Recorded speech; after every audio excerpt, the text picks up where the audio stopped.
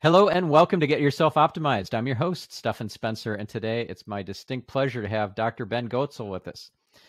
Ben is a cross-disciplinary scientist, entrepreneur, and author. He leads the SingularityNET Foundation, the OpenCog Foundation, and the AGI Society, which runs the annual Artificial General Intelligence Conference. Ben also chairs the futurist nonprofit Humanity Plus and serves as chief scientist of AI firms Singularity Studio, Rejuve, SingularityDAO, and Xccelerando Media, all parts of the SingularityNET ecosystem. As chief scientist of robotics firm Hanson Robotics, he led the software team behind the Sophia robot. As chief AI scientist of Awakening Health, he leads the team crafting the mind behind Sophia's little sister, Grace. Ben's research work encompasses multiple areas, including AGI, artificial general intelligence, natural language processing, cognitive science, machine learning, computational finance, bioinformatics, virtual worlds, gaming, parapsychology, theoretical physics, and more. He's published 25 scientific books, 150 technical papers, and numerous journalistic articles. Ben, it's so great to have you on the show. Well, thanks. It's a pleasure to be here. So let's start by, for our listeners, understanding around artificial general intelligence and how that's different from just traditional AI or artificial intelligence. Can you differentiate that? Maybe throw in ML, machine learning, in there as well, so we can kind of get everybody on the same page? Yeah, I look at the history of AI as really involving three stages. There's narrow AI, then AGI, artificial general intelligence, and then finally ASI, artificial superintelligence, which is intelligence far beyond the human level. And these distinctions were not clear in the middle of the last century when the AI field was first founded. It was an interesting discovery that you could make AI programs doing things like play chess or checkers or do differential calculus or something that or figure out what ad to place on a web page. It was a major discovery that AI could be made to do these things in a way. And these are called like expert systems, right? Some of them are, right? So the definition of a narrow AI is an AI that's smart at doing one particular type of thing, but isn't smart at doing the broad scope of things that humans are, and can't transfer its knowledge from that one little domain it's good at in order to other domains. And it wasn't really clear at the outset of the AI field that you could do so many impressive, exciting things with very narrowly defined AI systems. And there's various ways to build narrow AI systems.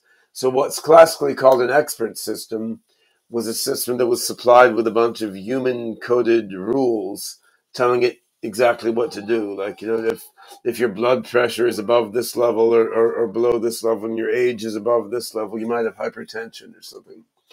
But you can also build a narrow AI system using what's called supervised learning, which is an important part of what's now commonly called machine learning, right? Where instead of coding in a bunch of rules, you curate a data set, right? So if you're trying to make an expert system to estimate, say, credit default risk, you make a big data set of people who borrowed money, you have information on who paid it back, who didn't. Then the machine learning system learns the rules that will tell you which people are likely to pay back their debt or not.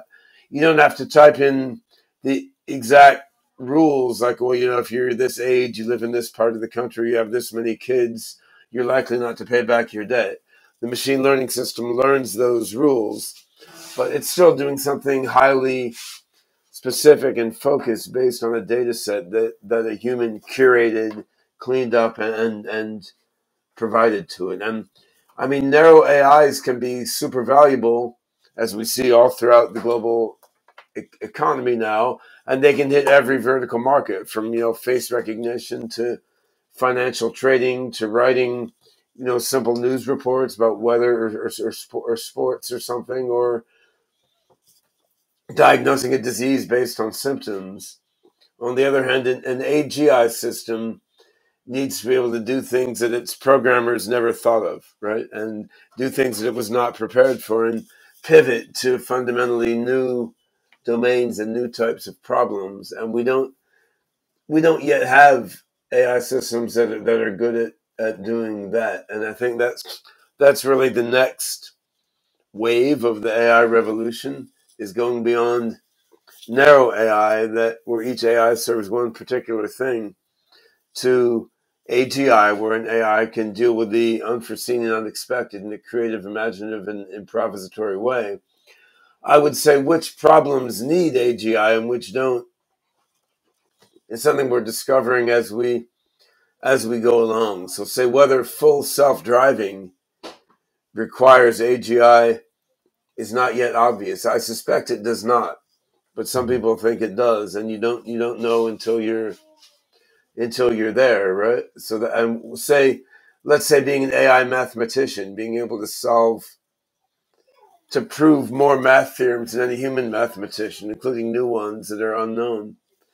Does that just need a narrow, like, math AI, or does it need something that can really think imaginatively and broadly? And the AI field has been pretty bad so far, including myself, at guessing in advance which problems are going to be solvable by sort of narrow AI, rule-driven or data-driven hacks, rather than needing the kind of intelligence that people have. But then the term AGI also shouldn't be overinterpreted, because humans are not maximally general purpose either. I mean, in fact, humans are very stupid about many things a lot of the time, as we see in human society generally, and as we each see in our own lives as we look back at choices we previously made, right?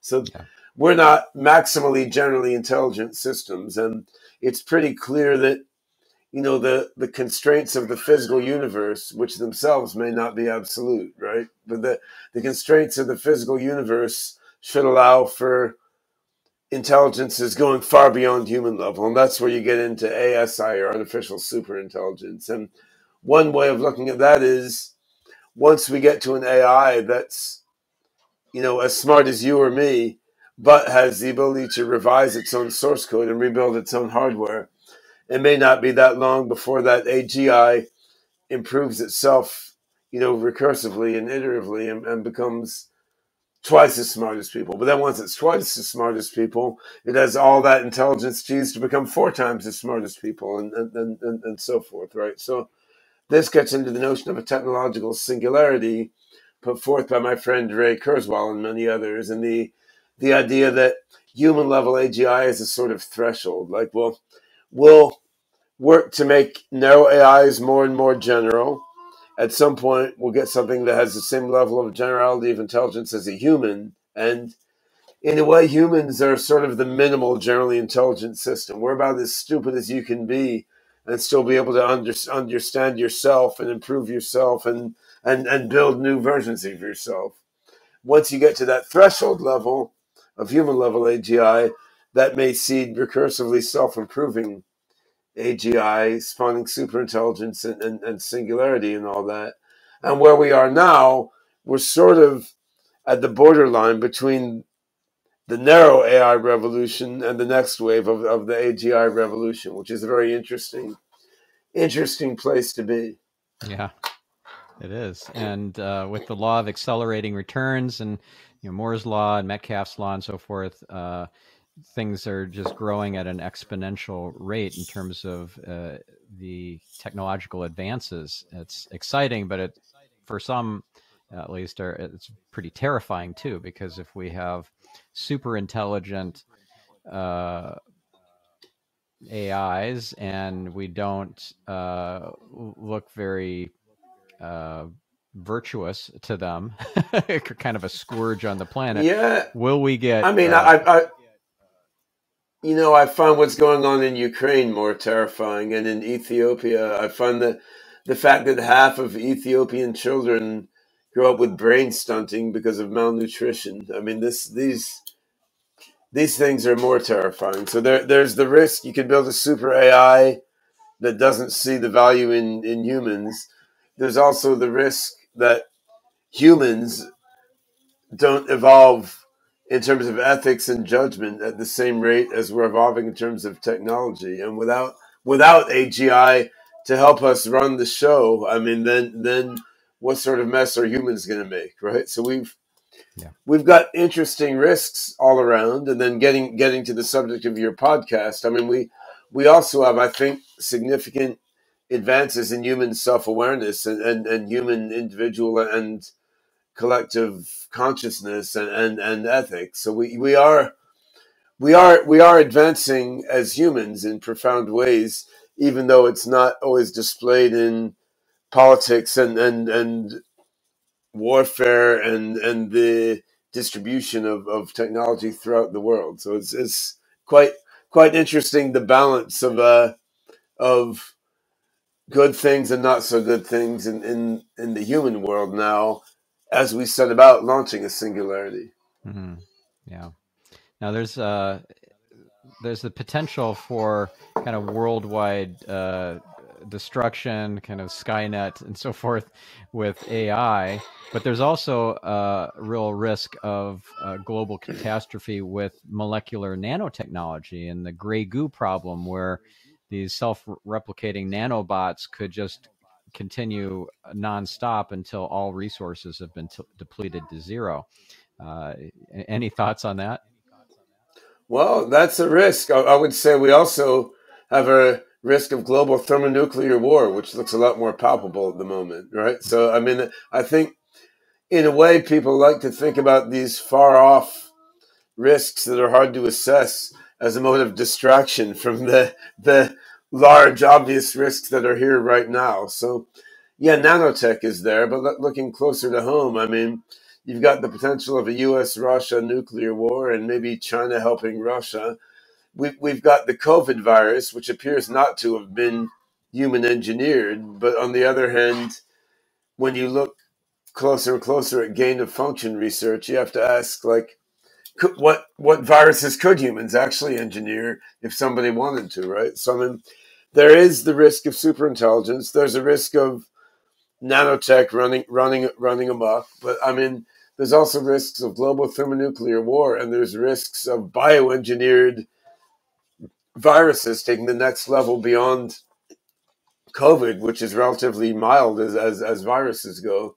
So there's a broad spectrum of risks, and I would say I have less fear of technology per se than of the human beings in and human organizations really in power over marshaling humanity's resources, because AGI, superintelligence, molecular nanotechnology, biotechnology, it's quite plain all of these things could be used in a way that's utopic or in a way that's dystopic, right? I mean, these are all very flexible technologies.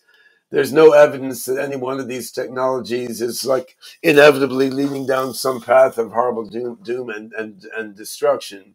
Yeah. So what, how these technologies are rolled out is going to depend in large part on which human institutions are guiding their rollout. And there you come down to the fact that the main uses of AI on the planet now are selling, killing, spying, and corrupt gambling in various forms. And I mean that's a worry, right? If that's what's on the mind of the super AI as it evolves. And so then, I mean, I'm trying to counteract that by helping to foster development of narrow AI and AGI in a democratic, decentralized fashion, and trying to do beneficial AGI projects for medicine, for scientific research, for education, and so forth. But at the moment, decentralized, democratic, beneficial, narrow AI or AGI is kind of a drop in the bucket compared to the growing, corporate / government / espionage / military AI ecosystem, right? And so that's a challenge you can try to confront head on, or you can try to confront in a subtler way by planting seeds of decentralized beneficial AGI and planting seeds of positive human consciousness, and then trying to foster exponential growth in these things. Yeah. Well, it's great what you're up to. I really like it. And yeah, what you pointed out about the dystopian uses of AI, what one comes to mind, the world leader in facial recognition AI, by a long shot, my understanding, is China. And that's pretty scary. I think China may be slightly ahead in face recognition now, but everybody's there. I mean, that's a commodity. And it's interesting that in 2014, computer vision and face recognition were still a research thing, right? And then by 2017 or so, it's pretty much a commodity that's everywhere. And I mean, one company may be at 99.8% accuracy, the other's at 99.6% accuracy, but pretty much face recognition in good lighting, you know, when someone hasn't aged 10 years or grown a beard or something, it's a solved problem. Even face recognition with masks is largely a solved problem now, right? So, I mean, what's interesting there to me is how quickly that went from being a research subject to being a widely deployed commodity. We've seen natural language processing go through the same arc between 2018 when Google launched the BERT model and 2021-22. So we may see the same, say, 2 to 4 year arc of development in AGI, where AGI goes from being a research topic to being a commodity rolled out everywhere. And it may take 2, 3, 4 years to make that transition, just because that's how long people take to learn each other's code and read each other's papers and deploy computer networks and fine-tune things, right? So I think China, US, Russia, and the rest of the world in terms of AI. So I probably have as good a view on this as anyone. I mean, I lived in Hong Kong for 9 years and relocated back to the US 2 years ago. I spent a bunch of time in Shenzhen, Beijing, Shanghai, various centers in mainland China. And my project SingularityNET now, which is a globally distributed AI meets blockchain platform, SingularityNET, we have offices everywhere on the planet. We have a team in Hong Kong working on humanoid robots. And our largest AI development office is in St. Petersburg, is in Russia. We had some team members in Kiev who we've recently helped get a bus to get out, and they're now same with some of our other team members in Poland. So I think I've seen what goes on around the planet. Certainly, there's no monopoly on AI expertise. Like there's brilliant AGI and narrow AI developers, young and old, all over the place. I mean, we've got a substantial AI development office in Addis Ababa, Ethiopia. We've been looking at doing an AGI R&D lab in Nairobi in Kenya. I mean, there's no shortage of people with deep knowledge of AGI R&D, computer science, cognitive science, whatever. Like there's no monopoly in Silicon Valley and Beijing or whatever. I mean, I think China has been unparalleled in recent years in taking advanced AI and rolling it out commercially at large scale. And they've done better at that than the US or Western Europe.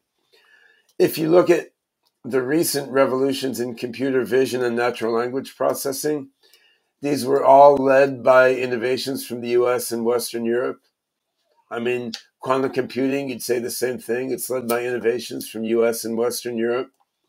This is not a racist thing. I mean, this is largely Chinese and Indian scientists operating in US and Western Europe alongside white people and black people working in US and Western Europe universities and tech companies. It's just that the business ecosystem, mainly in US, also UK, Germany, France, the ecosystem in US and Western Europe has been better than anywhere else at technology transfer, at taking stuff out of university labs and out of small startups and deploying it at large scale and figuring out how to make research innovations practical, right? And once something has then been proven practical, China has then been super fast at taking out and scaling it up even more to their 1.5 billion people. China has not yet proved effective at tech transfer, at taking stuff that's at the university or like individual gonzo hacker level and transferring it to being commercially viable. Russia has not yet been good at doing that either. So I'd say US and Western Europe still are the only places that's been good at taking stuff out of the research lab and turning it into something that's practical and commercially viable. I don't see that changing anytime soon. It seems that the Chinese investment community has very little appetite for technology risk, although a large appetite for market risk. And they want to see something that's already been proven and practiced somewhere else in the world before they put investment into rolling it out in China. Russia, even before the current Russian economic setback, which looks to be severe, was pretty much the same way. I mean, you have insanely innovative and insanely insane, like Russian mad scientists coming up with all sorts of wild new stuff. Very hard for them to get business investment within Russia until it's been proven in U.S., Western Europe, or somewhere else outside Russia, right? So it's a quite interesting ecosystem in that inventing new ideas is happening everywhere. It's happening in universities everywhere. It's happening with crazy hackers everywhere. Then transfer from the crazy idea phase to the commercial product phase happens US, UK, Germany. Then China, Russia, everywhere takes that, redeploys it, rolls it out for their own purposes. And this happens quite rapidly within months to years, the transition between these different phases. So it's quite a complex global ecosystem, really. And, the core algorithms underlying AI are published. They're in papers on arxav.org. They're in code that's on GitHub. And Chinese researchers and Russian ones are putting the papers in arxav and putting their code in GitHub also. But where AI really happens is when that code meets data and meets large amounts of processors, right? And that takes money, and that means so far Chinese government or US big tech companies, right? And that's where I think we need to work on decentralizing things. Like discovery and innovation are already decentralized.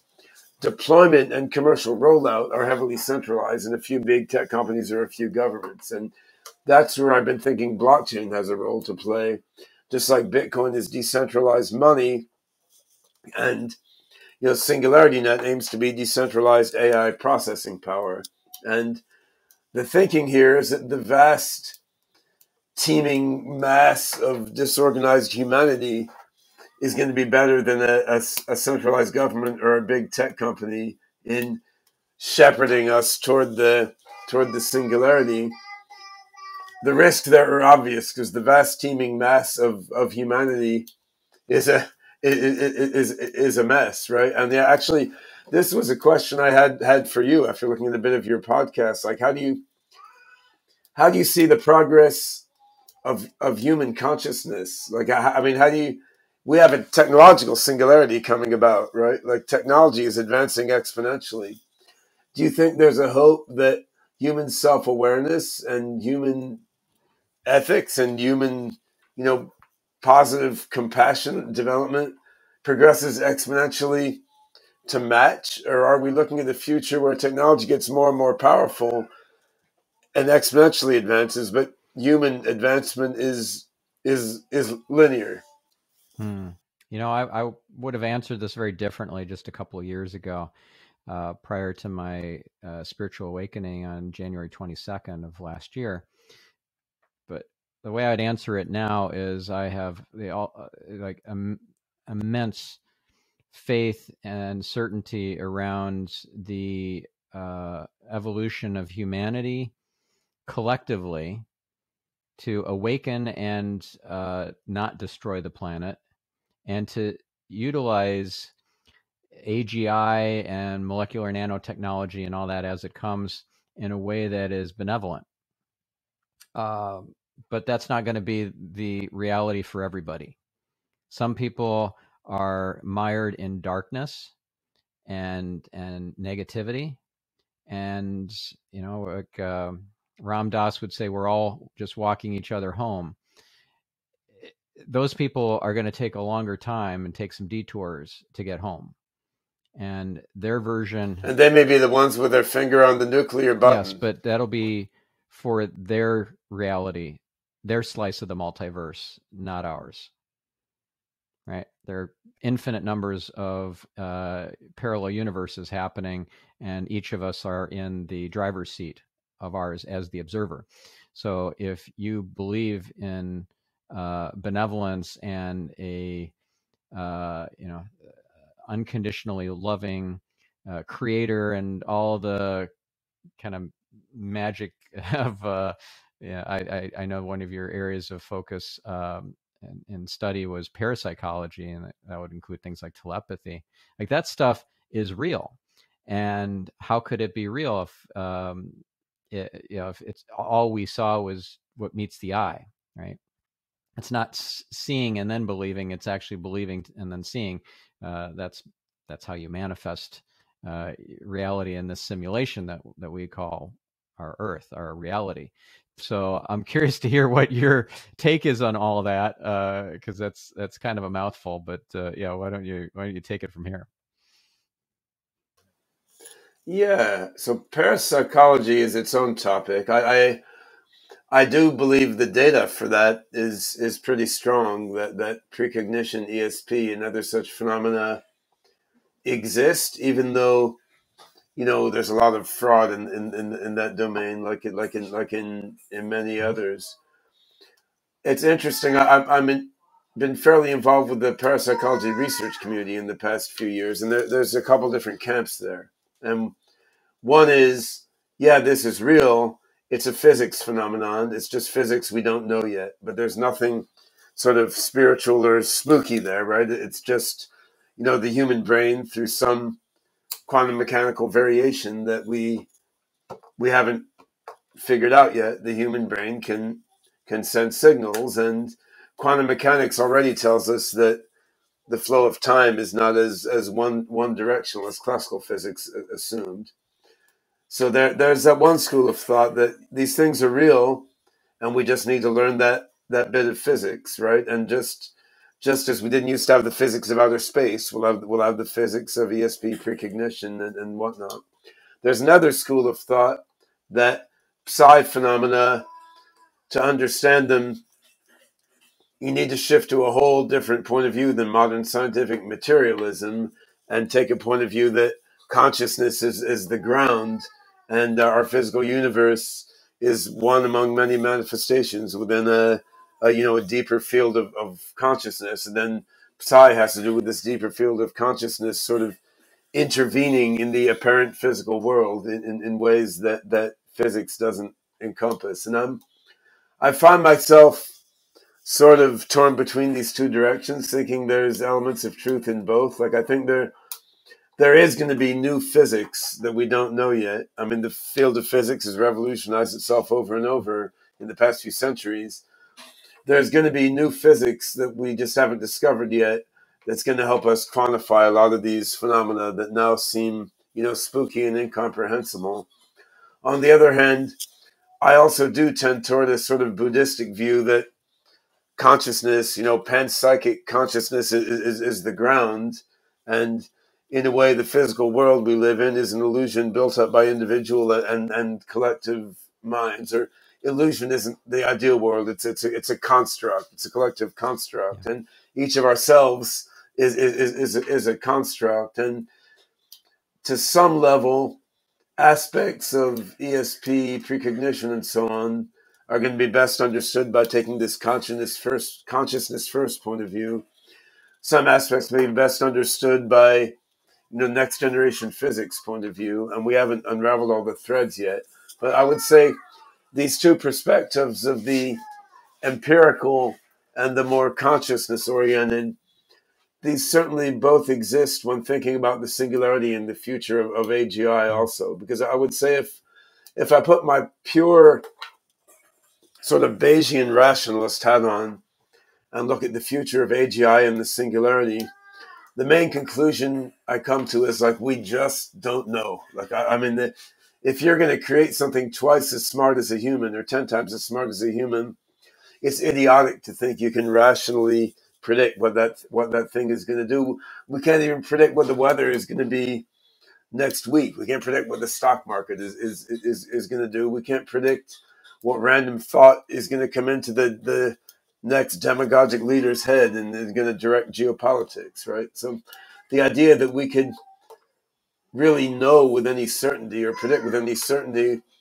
whether a super AGI is going to bring love and benefit to humans and other sentient beings, or is going to decide that we're a sort of inefficient use of mass energy. Like we just can't know that. Any prediction we make has a very, very wide confidence interval, right? And a very small degree of certainty. And that doesn't mean we can't or shouldn't act in a way that we estimate has the greatest possible benefit, because what else can we do, right? But our own ignorance is profound.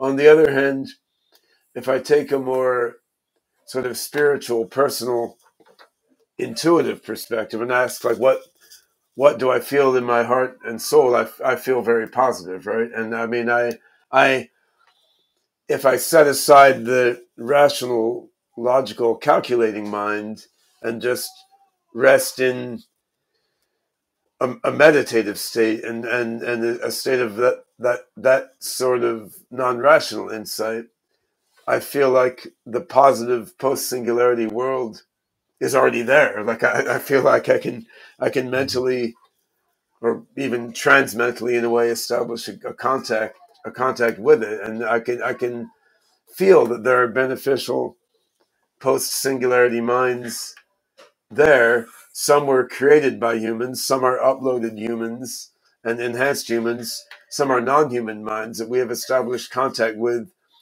post-singularity that we're just not able to contact now because of the limitations of our conventional states of consciousness. And one can feel those post-singularity minds there.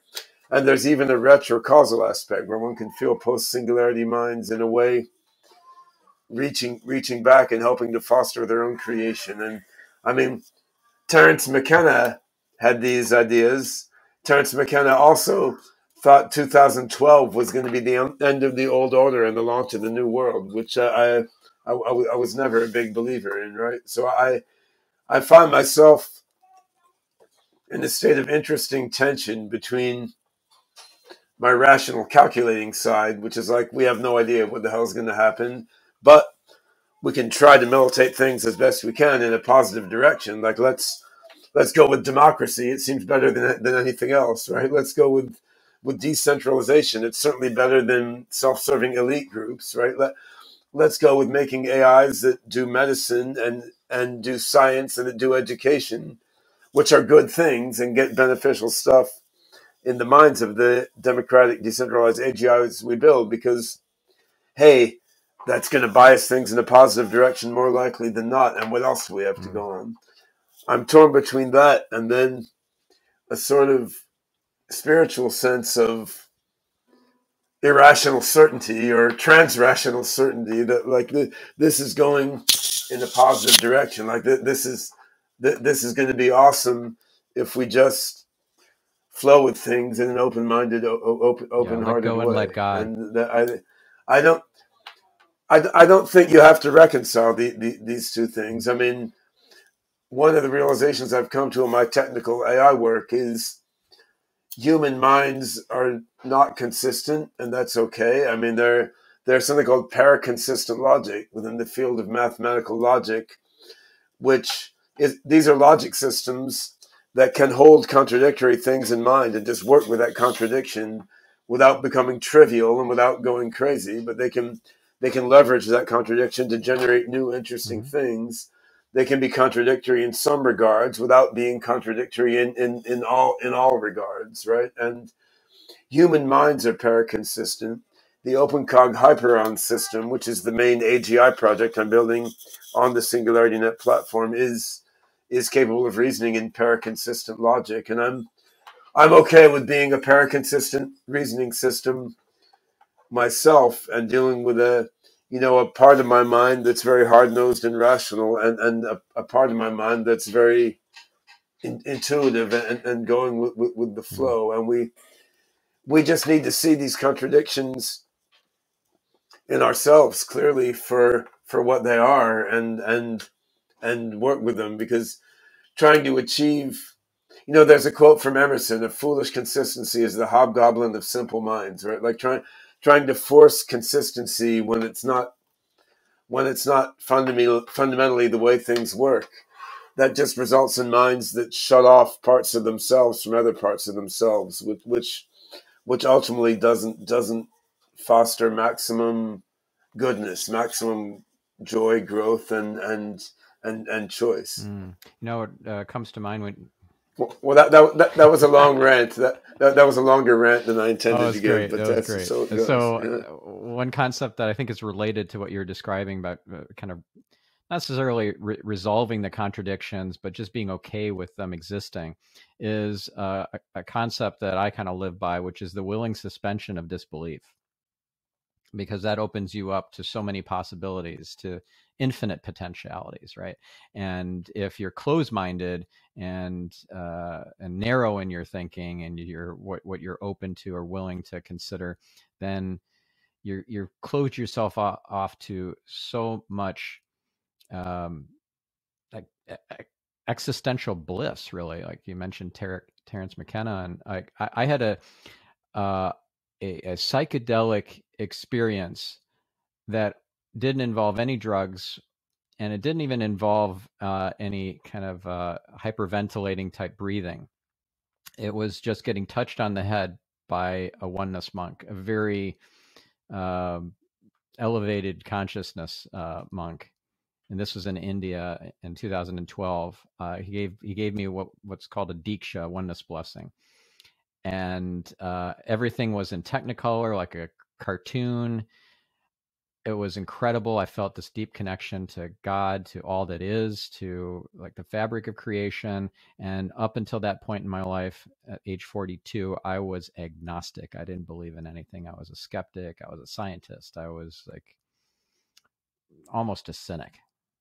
I mean, I was not really that cynical, but I wasn't very open to it. So that was a huge shift in my life. And then all these miracles started happening, and so it can be hard to, if you're very scientific, to kind of resolve that idea of, or that experience of miracles and synchronicities and just stuff that doesn't seem to naturally happen or shouldn't, kind of a glitch in the matrix sort of thing. And it happens over and over and over again. That's pretty amazing. And so I'm curious to hear from you, what sort of experience or moment happened for you in regards to paranormal or supernatural stuff that got you interested in parapsychology. Did you have some sort of I don't know, some spiritual epiphany, some sort of psychic event happen? Did you see a ghost? Like, what happened? So in terms of spirituality, I would say I went back and forth many times over the course of my life. I think in the early childhood, my mom was going to graduate school in Chinese history, so she had all these books on history of Buddhism and Taoism and Chinese thinking around. So I dug into these when I was maybe 7 or 8 years old, and it was quite interesting. I mean, that's where I encountered sort of the notion of meditation and the bardos between one life and the other, and so forth. And at that age, your mind is a little more open, and I could feel myself somehow sinking into a state where there is a broader space in which our own world is a tiny little speck. Then I got into Uspensky when I was in middle school, and Uspensky, In Search of the Miraculous. He's a Russian mystic, but he wrote that most people are basically walking zombies and asleep almost all the time, and he wanted you to try to be acutely conscious every waking moment of everything. So I spent most of middle school trying to do that, like trying to be awake all the time, including while sleeping, right? Which is interesting. I'm sure I was doing it in a somewhat misguided way, but it led me to some quite interesting states of consciousness. It was particularly funny. I was a very misbehaving middle school student, so you would get put in detention after school where you weren't allowed to read or do homework. You just had to sit there in a chair. So I would drive them crazy by just sitting there and like meditating and blissing out during detention instead of being pissed off about being stuck in the chair for 45 minutes after school. But so I sort of went back and forth between that and being very hard-nosed and scientific about things. I mean, I discovered psychedelics, I guess, when I was 15 or something. I started university at 15, and college is a place for these things. And that that certainly added a new twist to it, because when you're in a psychedelic experience together with others, you have the complete faith that you can see certain things in their minds, and vice versa, right? Like telepathy and precognition seem almost obvious in that state of mind, but then the drug wears off, and you're like, well, was any of that real, or was that entirely a delusion? And then you the same thing with, say, a psychedelic like DMT or ayahuasca. You could take that, and you're like, well, either I just spent an infinite amount of time conversing with this benevolent army of mischievous, infinite dimensional intelligences who transmitted to me information far beyond anything the human mind can understand.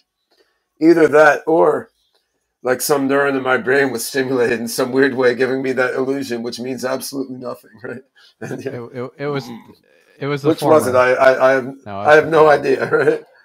Yeah. So yeah, I would say it took me a long time to integrate these two ways of thinking in my mind, because a lot of, I mean, I definitely grew up as an atheistic communist, and I mean, I had completely rational oriented in a way, in spite of these spiritual expeditions, and I did not like religious woo woo stuff at all, and like the fortune teller at the beach trying to read your future in a crystal ball looked insanely full of shit. Like the newspaper horoscope looks amazingly full I of can shit. totally Right? So relate. I was I raised by a Jehovah's Witness and a Catholic, and pretty, I thought it was all bunk, all bunk. Yeah. yeah. I was pretty, and a lot of that is right. I still think a lot of it is. So I was very strongly anti bullshit and pro data, right? And actually, I had various ESP type experiences, and I'd been close to people who had really strong remote viewing experiences, like seeing things occurring in a remote location, which you could have no data for, and then you go there and whoa, that thing Yeah, obviously that's actually real. happened. Still having these sorts of experiences of reading what's in someone else's mind and finding afterwards it was true. Having these sorts of experiences didn't quite convince me. I was sort of like, well, either this shit is real or I'm going crazy, and either one is entirely possible. And then I got to know the science fiction writer Damien Broderick, and he wrote the book Outside the Gates of Science, which is a sort of popular expedition on psi phenomena. And I followed up all the references in that book and spent like 6 months of spare time just reading all the research data in parapsychology, and then contacting various researchers in parapsychology to convince myself they weren't all frauds, right? And eventually, it was actually scrutinizing a huge amount of data spreadsheets and writing scripts to crunch them, and just finally come to the conclusion, like, these results do not go away, right? I mean, this is weird, but it's one way or the other. Like this is real stuff, and then you see that this is real stuff, and then you see various phenomena, like people in a meditative trance state are better at remote viewing and ESP than people who are not, right? You see, there's various direct connections between spiritualistic modifications of state of consciousness and effectiveness of parapsychology phenomena. So then having opened that door, I looked further into data on reincarnation and survival, which again, not everyone who believes in parapsychology believes in those things. And I totally don't believe in Christian visions of heaven or hell, nor in Hindu mythology of reincarnation. Like none of these things can really be the full story by any means. There's all sorts of weird holes in all these traditional sort of mythological ideas. On the other hand, again, there's data there you cannot wish away, right? I mean, the data of like kids being born knowing details of other people's lives is I've just had too much, Dr. right? Jim Tucker on this podcast. So then, he's the guy at UVA. Yeah, no, that's all there. And again, you can drill down into the actual first person reports of various people, and it's not all lies and bullshit, right? So again, what all this tells you is just there's far more to our life and universe than the conventional rationalist materialist worldview says. It doesn't tell you that any mythological religion is correct in any sense beyond that they make people feel good, right? But it tells you there's a lot more than what is conventionally acknowledged.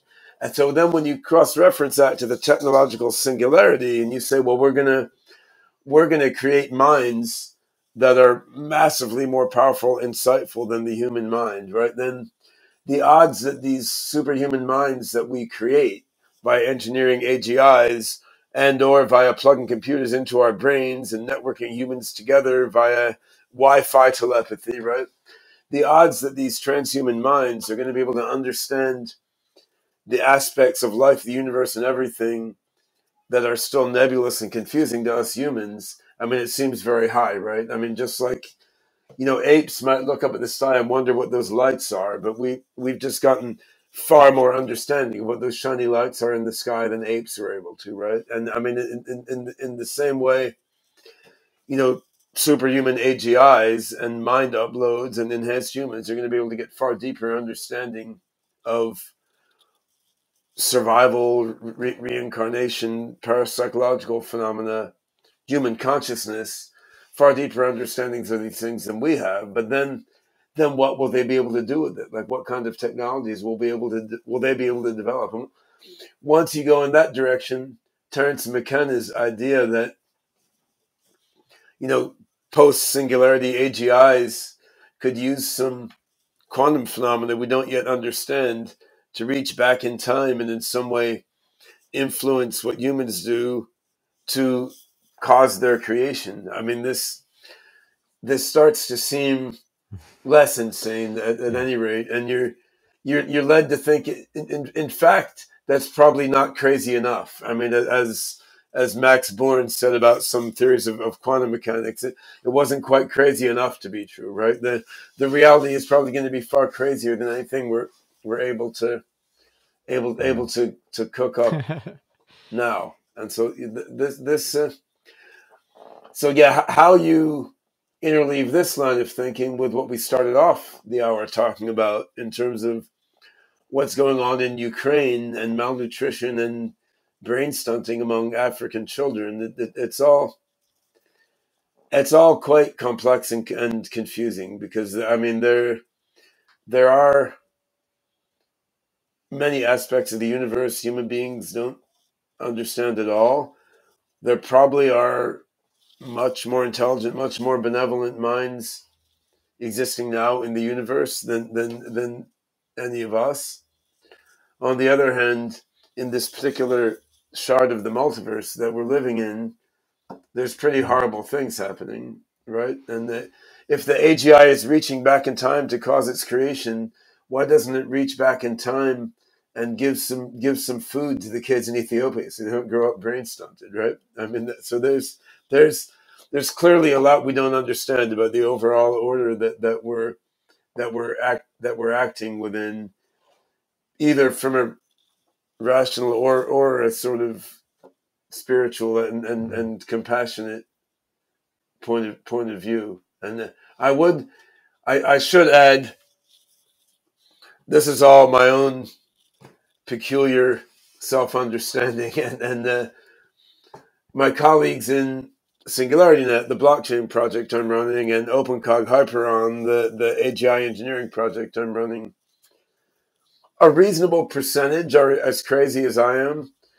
There's also certainly a good number of highly productive, incredibly helpful colleagues who take more of a rationalist, materialist view, who are contributing in a super ethical and productive way toward building decentralized blockchain infrastructure and building AGI cognitive algorithms and so forth. So I don't think you need to embrace all this broader perspective to contribute very productively toward bringing about a beneficial singularity. But it is interesting to me that I'm able to mouth off on these crazy ideas on a podcast, and I'm not going to be completely shunned from the technology and science community. I love that because of it, right? So I think there is a greater acceptance of spiritual perspectives, even a slightly greater acceptance of parapsychology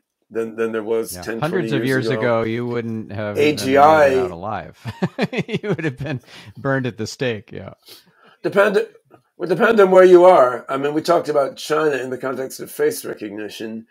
I would say right now, tremendous majority of Asian people believe parapsychology is real, and they're just like, well, that's old stuff. I'm more interested in my phone, right? But it's not like they dismiss it. So the whole rationalist materialist worldview is sort of a Western thing. The default in Africa and Asia is to believe that parapsychology exists and that consciousness is the universal ground, and that's taken for granted in India too. I mean, that's the default sort of belief system for the majority of the world's population. It's not what drives those economies, and it's not what the youth there want to think about, but it's taken for granted in a very different way than what you find in the US or Western Europe. But even regarding AGI, though, when I got my PhD in math in the mid 80s, and when I started working on AGI and published the first book on AGI in 2004-05, started the AGI conference series in 2006, the notion of AGI was way out there and not really a subject for polite discussion in a university research seminar or a corporate boardroom, right? Whereas now AGI is, it's part of the marketing slogan for global corporations. Vladimir Putin talked about AGI at his talk at the AI Journeys conference a few years ago. So, I mean, we've seen a transition from AGI being on the margins to being well accepted, right? And I think the greater acceptance of consciousness as well, right? I mean, when I was a research fellow in psychology at the University of Western Australia in the mid-1990s, consciousness research was still not fit for polite discussion in the psychology department. And now consciousness studies is a real part of the psychology field. So I think we're seeing an opening up within the scientific community and the mainstream technology world, even the politics world. We're seeing an opening up to broader understanding of what might be possible and of what humanity and the universe might be, which is interesting.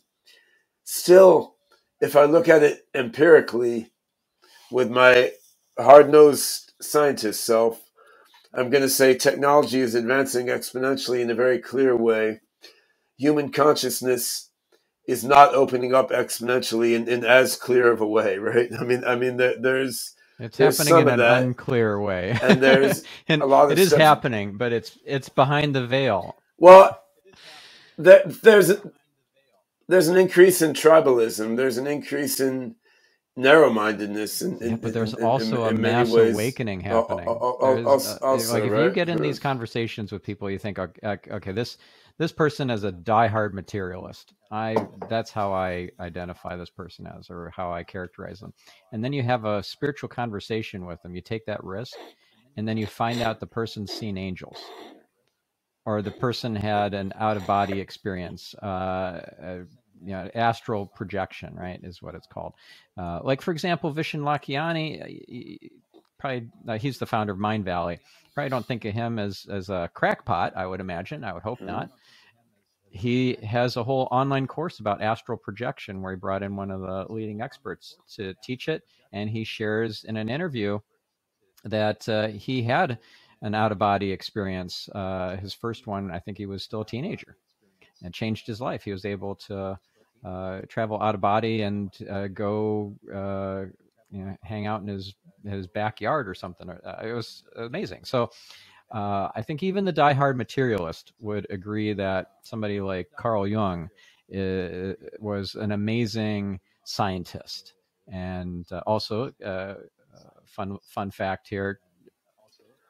That's definitely not true, by the way. So okay. Like when I spent a number of years in a university psychology department, and I mean, guys like Jung and Freud are thought of on a par with, say, Plato or Spinoza or something, but they're not thought of as scientists. I mean, they weren't. He did so much amazing research on. He came up with the term synchronicity, and he did all this research on synchronicities and wrote the book on it. Well, but science. Again, if you put the hard-nosed empiricist hat on, I mean, science is about creating precise hypotheses and validating or refuting them. And anecdotal evidence isn't science. Jung's book Synchronicity was all anecdotal evidence. I see your point. I mean, if you look at Freud, Freud came up with the notion of repression, which is real.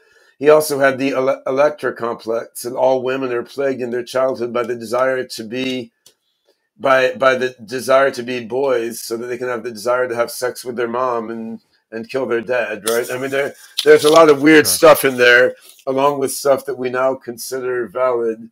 And they didn't have a method for winnowing through which of their ideas held up or not, which is what the scientific method gives, right? So, I mean, I find Jung and this whole notion of archetypes and the collective unconscious incredibly inspirational. And I think there's a deep validity there to the notion of synchronicity also, but definitely those guys were not scientists in the in the modern sense. And the interplay between spiritual intuitive insight and science and engineering is going to be one of the more interesting things during the next couple decades as we advance towards singularity, I think, because something like AGI, robotics, brain-computer interfacing, I mean, to make these work, this takes a very rigorous, hard-nosed scientific approach. And I mean,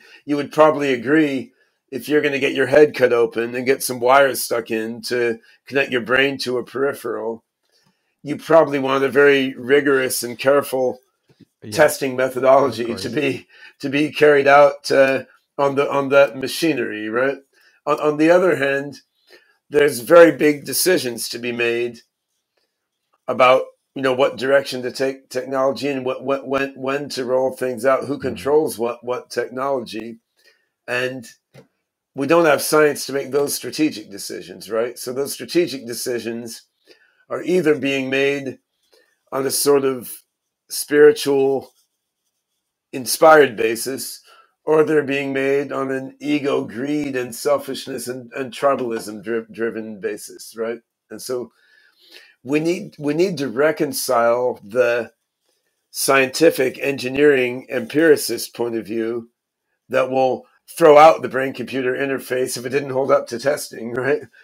We need to get that view working very closely together with an inspired and spiritual mindset and perspective for guiding the strategic decisions, right? And I would say that's not how things are mostly working now. How things are mostly working now is decisions on science and technology they're being made from a position of ego and a position of tribalism, right? And this is a significant issue. So my friend Gabriel Axel is working on an app and a whole program called Pathform.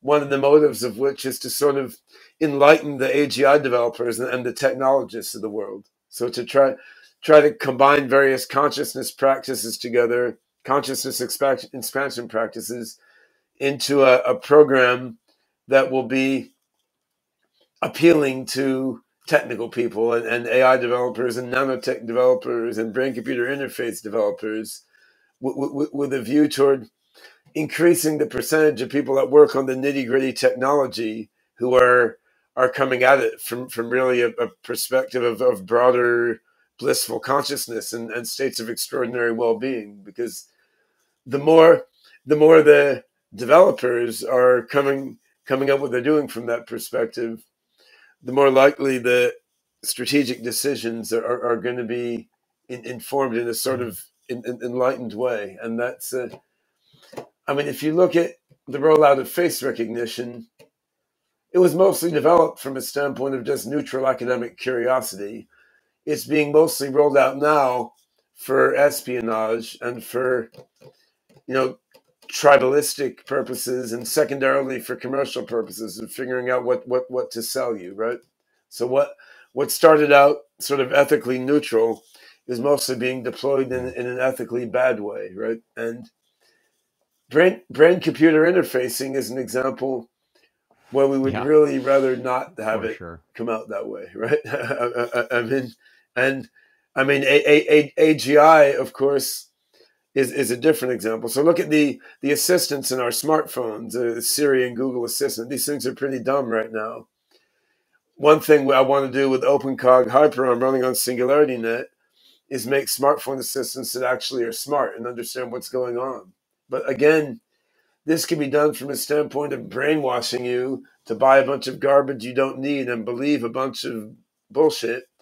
Or it could be done from a standpoint of having these smartphone assistants, help you through your day and remind you when you're not being your best self, and help you keep on track with spiritual practices, and help connect you with the experiences you need to take the next step in your own growth, right? So these sort of smartphone assistant apps could go either way, and it depends on who owns them, and it depends on who's developing them and what is their state of consciousness as they're doing the development, right? And that's sort of the bifurcation or choice point we're at now, which is a quite interesting position to be in. And I think I'm out of time here, I think. But this is fabulous. I'm glad. What a great conversation we had. And just a fun fact to share with you to round off this interview. Terence McKenna became interested in psychology because at age 14, he read Carl Jung's book, Psychology and Alchemy. Yeah. Oh, wow. Oh, this is fun. Yeah. All right. So interesting. Yeah,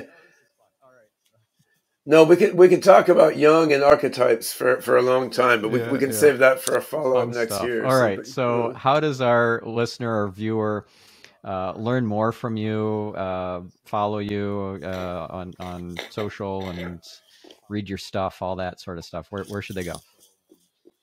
Yeah.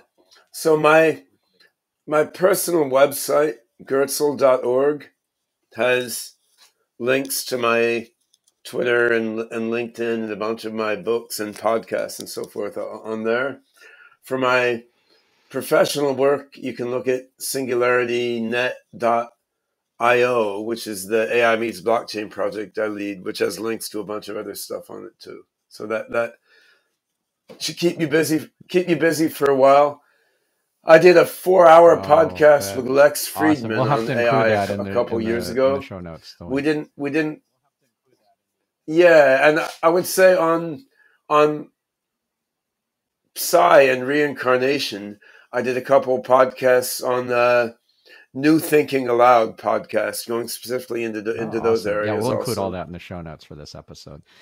Fabulous. Ben, thank you so much. And thank you, listener. And just keep an open mind and stay curious. We'll catch you on the next episode. I'm your host, Stephan Spencer, signing off.